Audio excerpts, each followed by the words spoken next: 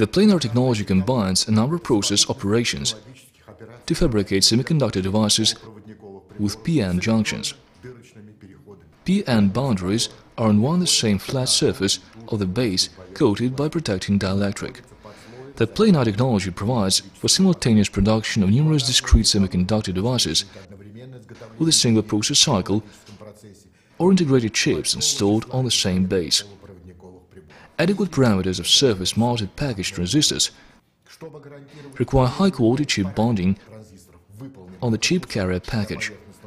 One of optimal transistor design solutions is D-Pak package, which offers stable and reproducible heat parameters.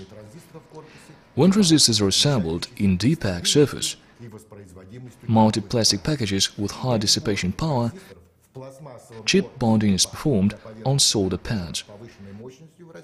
Copper alloys with high heat conduction are generally used as chip carrier and heat sink.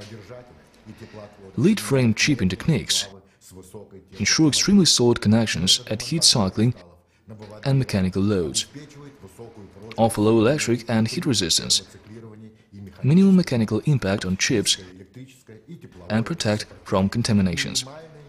Silicon chips, bonded on copper alloy base, generate internal stresses exceeding the maximum permissible bending stress.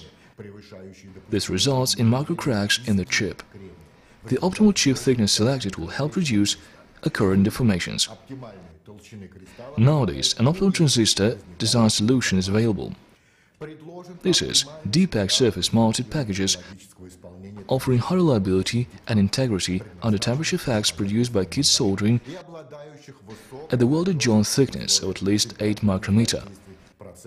This technique also provides for direct chip bonding by vibration soldering using fusible solder alloy, protects the chip with an elastic compound and ensures the required forming depth of at least ±0.07 millimeters.